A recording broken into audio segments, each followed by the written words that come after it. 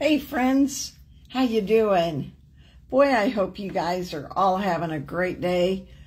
Well, I am tired, but this was moving day for Mom, so we had movers come and we moved from one room to another, and I was trying to unpack as much as I could until I just flat out wore out. But that's okay. There'll be some more time before Mom's ready to come home, and I'll get a room ready for her by the time she is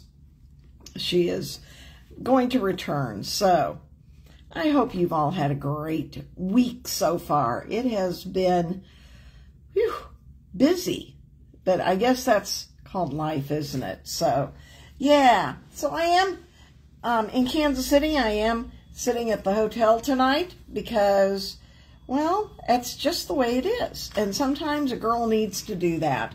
So grab your Bibles. We are obviously in Revelation. And I know I got a little excited when I was working through this. It amazes me. As many times as I've done this study, how there's always something new that you go, I hadn't even noticed that before. And this was another one of those times that as I was studying it, I discovered all those new things again. So grab your Bibles, and we're going to wait about a minute and we'll see who else comes on with us. But here in Kansas City, rain, well, hit parts of town, but not all of it. But I had the coolest thing happen this morning when I was leaving my house at 5:30 in the morning or whatever it was, and it was raining. Well, drizzling kind of on me, but as I came towards Kansas City, I ran into rain.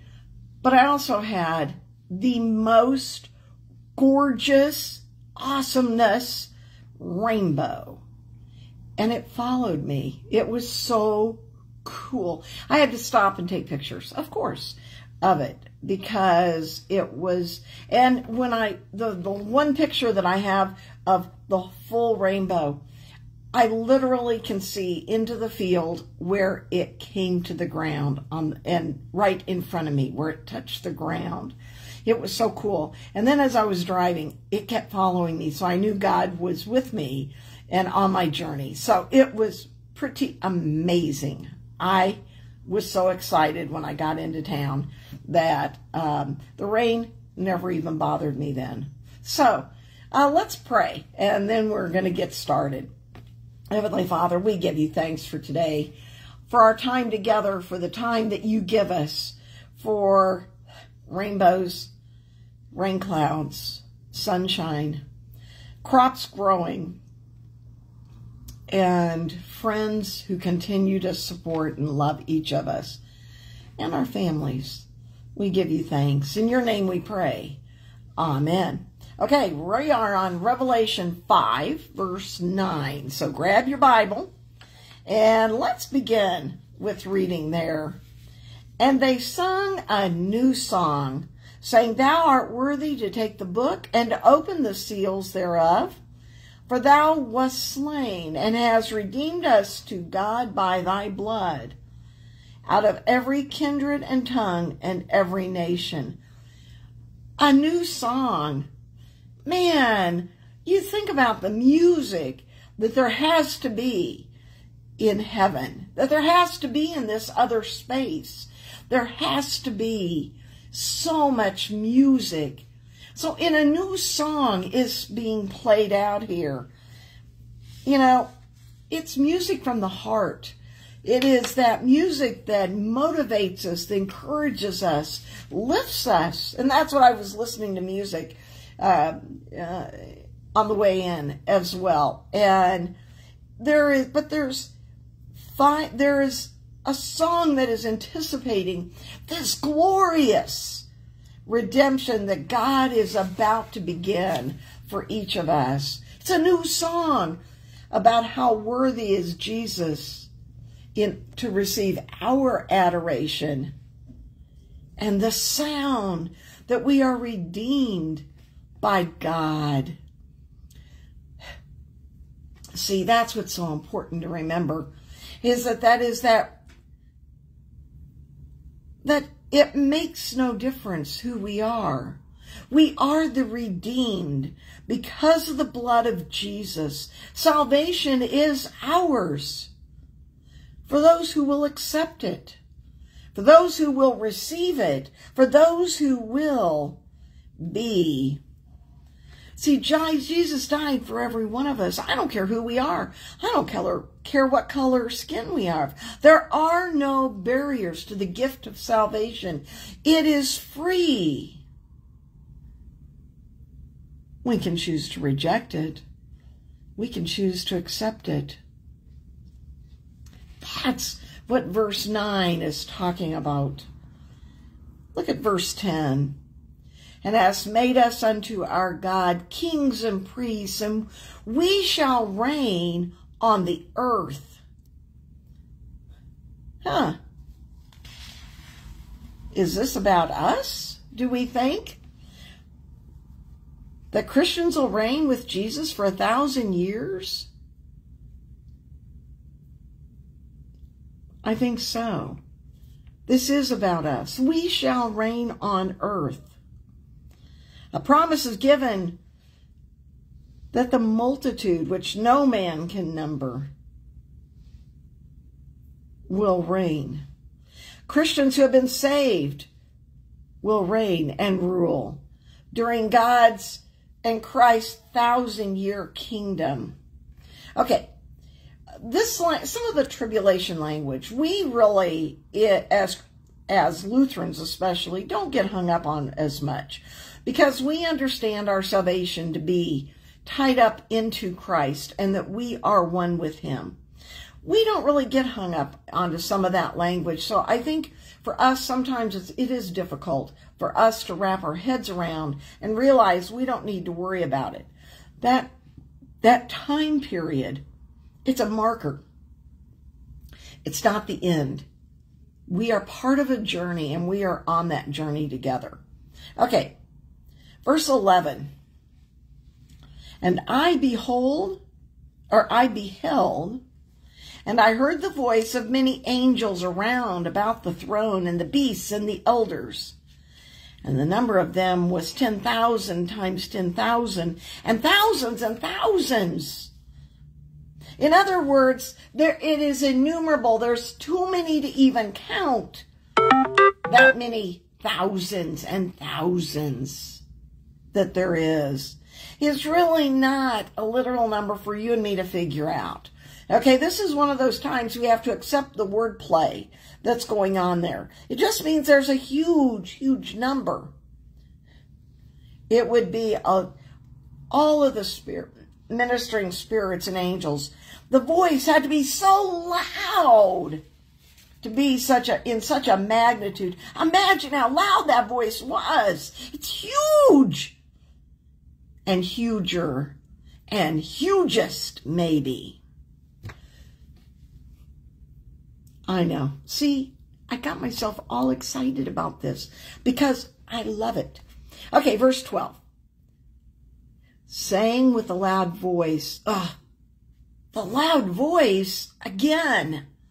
Worthy is the Lamb that was slain to receive power and riches and wisdom and strength and honor and glory and blessing. Oh, can you hear it? Can you hear the majesty of the powerful? Can you hear it? Can you feel it? These words are the words that are intrinsic, the power, the riches, the wisdom, the strength, the honor, the glory, and the blessing. It is who God is to the Lamb and demands our praise. We should get louder as we say those words. You know, when we sing the communion chorus part, worthy is the Lamb that was slain, this is part of, and where it comes from in our liturgy. This is our communion liturgy. And we should sing it with total adoration and recognition of Jesus. It should be shouted. To me, there's no silence about this. It's all about giving all that glory to God. Verse 13. And every creature which is in heaven and on earth and under the earth, and such as are in the sea, and all that are in them, heard I saying, blessing and honor and glory and power be unto him that sitteth upon the throne, and unto the Lamb forever and ever. Another affirmation that Jesus created everything and everyone. This takes us back to Genesis, from the very beginning, from the trees and the fish, the birds, the living beings, the animals, the people, and all should cry out their blessings to God. Everything should be profound and loud. Probably the word that would be better, maybe, instead of to him that sitteth up on the throne, the hymn would have probably been Elohim, God, in Jewish. It would have, or in Hebrew. It probably is closer to being, because it's that majesticness. This is not a limited time of saying we are supposed to be praising God. My friends, this is about to reach into eternity, from the beginning to the end, not just now for us, but for eternity. It's continual. It's the imperative that we go on and on. Not just for a little time on Sunday morning. Maybe not even for just that little time that we do our devotions. But it is, how do we live our lives? Do we give praise and honor on a continual basis to all those things and places that we are? Or do we hold back and not share God's blessing? Verse 14. And the four beasts said, Amen. Can you hear it? Amen. And the 24 elders fell down and worshipped him that lived forever and ever. Everyone fell prostrate. Everyone fell prostrate and praised him. The beasts, the angels, everyone and all of creation worships God in all fullness. This takes us back to Genesis, doesn't it? It takes us back to the beginning. To the beginning and to the end. These stories parallel each other. Okay, we're going to go on to chapter 6. This is a really lengthy section, because it really goes from starting now with 6 through 19:21, this next section. It is about the time of tribulation. It's about the opening of the first seal through the 7th seal, so all 7 of them, the trumpet and the bowl judgment, to the return of Christ to destroy the ungodly. A huge section. Now, there's going to be some images that we're going to go, oh, no, we don't like them. No, we don't like them. They make us uncomfortable. They make us uncomfortable because, one, we don't exactly know what some of them even are or what they mean. But I think they make us uncomfortable because it may actually speak to us and tell us more about the story we are and should be portraying. It's about, really, see, the seals in chapter 6 represent the beginning of Christ's judgment of unbelievers on the earth during that tribulation period, which, again, let's not get hung up on that. But this is about unbelief. we don't, I mean, the purpose of the tribulation period was to punish those unbelievers for their sin and rejection of Christ and bring them back to faith in Christ. I mean, it was really that time. Again, we don't want to get caught up here, okay? So we're going to kind of move through that part. Okay, so 6:1. And I saw when the Lamb opened one of the seals, and I heard, as it were the noise of thunder, one of the four beasts saying, "Come and see." Well, I had thunder today. Well, where I was, there was no rain. We just got a lot of thunder with it, but no rain. But I love the images. Of course, we know who the Lamb is, right? The Lamb is Christ. He is the only one worthy to open the seals. It is him who we are talking about. One of the four beasts, one of the four living creatures, said, "Come and see." Oh, I was going to look it up, and I forgot to. I'll look up something for next week. I want to see what the number is. And here it is. We know that all four Gospels have "come and see" in it, right? That those are words that we're familiar with. Come and see. Come and see what's going on. But see, this is about entering the heavenly stage. We are being moved from one place to another. We're going to see the opening of the first seal and the triumph of Christ and his church, but we can't do it here. We are being moved literally as we read it. Think about how that we are being transported. You may have to shut your eyes and make those images come through. Wow.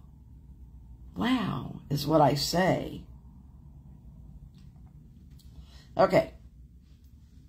Before, we're going to start getting the pictures of the horsemen. Yeah. Begin with this. Is that part of this? No, it's in the next verse. Okay. So here we are. The Lamb's going to open a seal. We've got thunder. Okay. Again, thunder, the loudness. And this isn't little rumbling. I think this is profound thunder that just rolls. This is about, again, the majesty, the glory. It is big and it is powerful. And God is present. Okay, so now the next verse starts us into the horsemen. And the four horsemen in the apocalypse often get us kind of weirded out. This is about a picture of man's inhumanity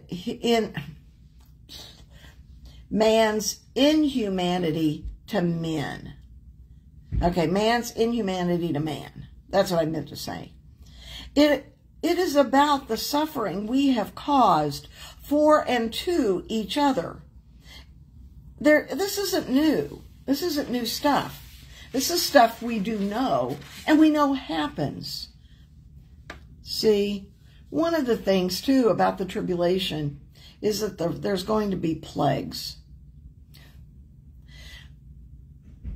But if I remember right, back in Genesis, or in Exodus, we get the plagues as the Ten Commandments. Pharaoh has plagues unleashed on him. This is nothing new. And there are those who will reject having their name written by the Lamb in the book of life. Verse 2. So the judgments are really started with the 7 seals, okay? So verse 2. And I saw and behold a white horse.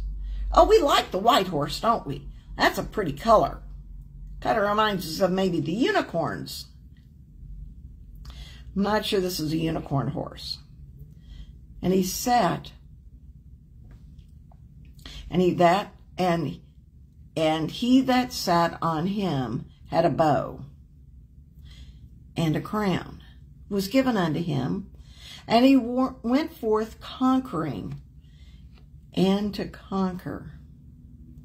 Okay, this is kind of interesting, I think, because if you look at this, the white horse, of course, what do you think? I think there's something interesting that comes out of this. That we also get the Antichrist out of here, and we're going to talk about that. This horseman's not the same as the one in the end, which is Christ at his second coming. He's the first. He is wearing white. He has a bow, but no arrows. He is militarily strong in the beginning, but his conquering is by diplomacy. Think about that.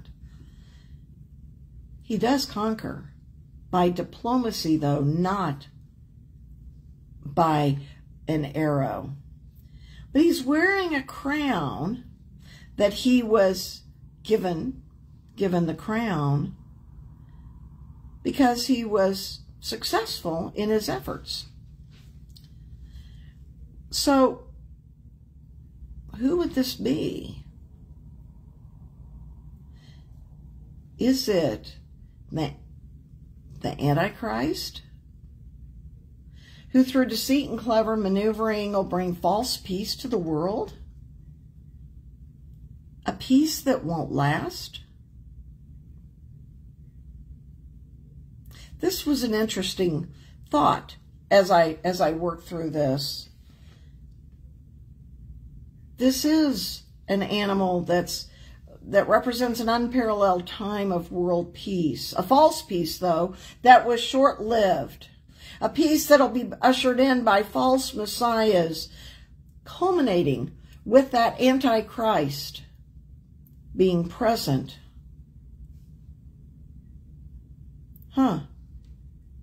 He that sat on him.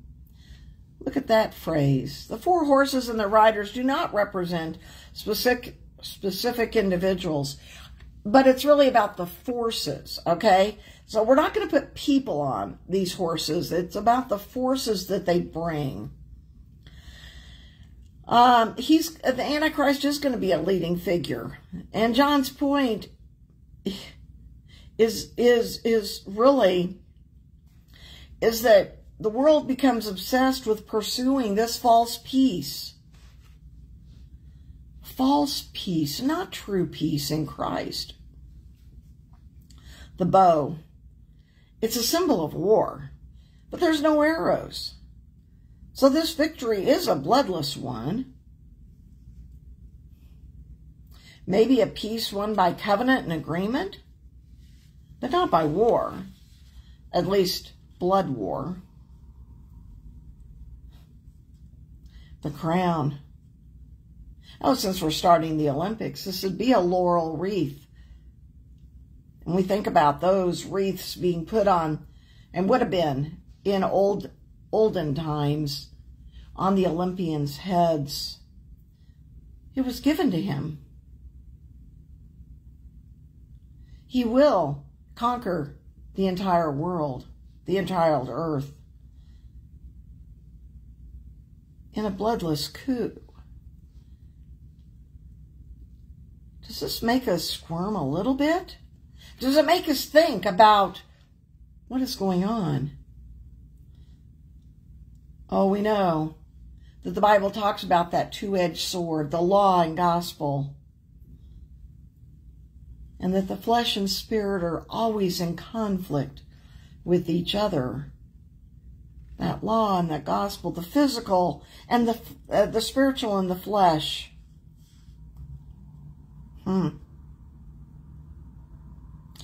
Verses 3 and 4 are talking about the second seal. Brings war and a lack of peace.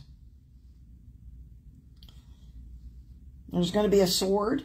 So now we have armed conflict. is going to show up. So in verse 3,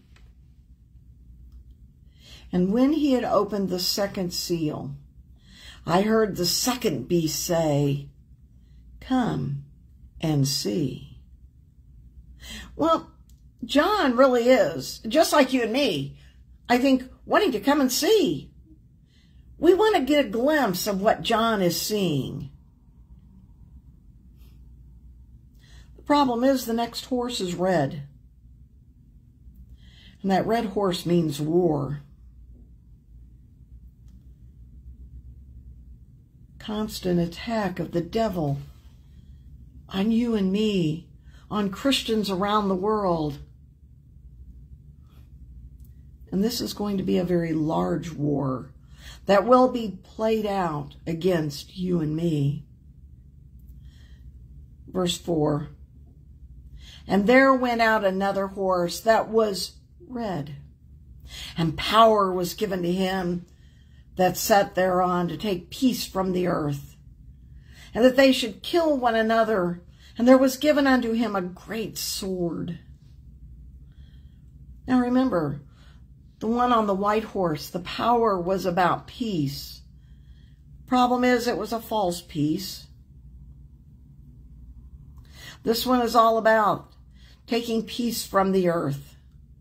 That man should kill one another, and was given a great sword to do it. Red, obviously, because of the blood that would be shed. The Holocaust of war. A worldwide war. A sign maybe of the birth pangs, the beginning pains of God's wrath being placed upon the world. Oh, some call it that we are entering that time. Some would say we are, and that we're headed for World War III. And especially if we look in Daniel, we see there's 3 kings that oppose the Antichrist. And that's where I think the speculation is that there would be a World War III. I don't want to read more into it than is there. But I want us to think about it. I want you and me to think through what it means for us and in our time and our space. It's hard to think that that they should kill one another. Violence, slaughter becomes commonplace. I guess today, as I think about the shootings that happened just today, does it feel like we are entering that time? Could it be mankind is slaughtering one another? In the Greek verb would have meant to butcher, to slaughter, and massacre someone.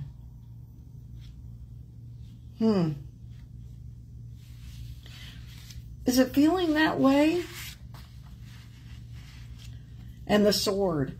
This is not a long, like the elegant sword. It's a short one that would be used as an assassination tool in revolts and massacres and slaughters. It would be a shorter weapon that would be more easily maneuvered for the assassins.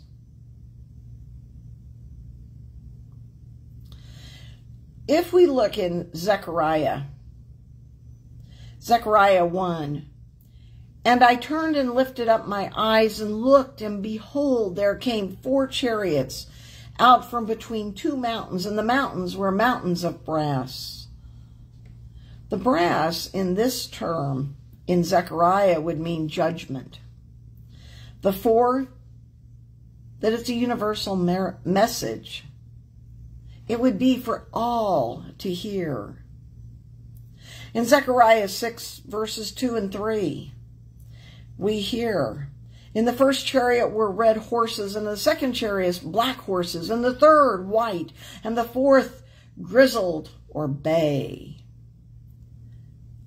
It's kind of the same message Zechariah warned us about. In Zechariah 6:4, then I answered and said unto the angel that talked with me, what are these, my Lord? And in 5, I'm going to come back to that in just a second. And the angel answered and said unto me, these are the 4 spirits of the heavens which go forth from standing before the Lord of all the earth. So what the angel meant there is that this is the answer he got. And we see the spirit of war in that red horse. Even in Zechariah, that same thing that we found in the second horse coming out of Revelation. You see why this is exciting? Do you see, though, the implications for you and me? The prayer of Revelation is to take the story of Jesus to those who are not believers and bring them into life, the fullness of life that only Jesus can promise. For you and me, it's time. Oh, it's time for you and me to go about our business of being faith-filled and faithful tellers of the story. Well, my friends, our time has come to an end again. It always goes so fast. And I always get more prepared and I get so excited. I want to talk about more. But it's time to go. My friends, my prayers are with you this week. I ask for God to continue to guide you and strengthen you. Let him bless you. But shout, worthy and holy is his name, that he may go forth with you to share and give hope and bring back to the fold those who are not believers. Oh, my friends, I hope to see you Sunday at 10 o'clock. And, of course, back here on Monday at 7 o'clock for Genesis. God walk with you, walk beside you, behind you, above you, and below you. May he hold you as you go about your week, that you may be blessed and a blessing to others. Good night, my friends. Have a great evening.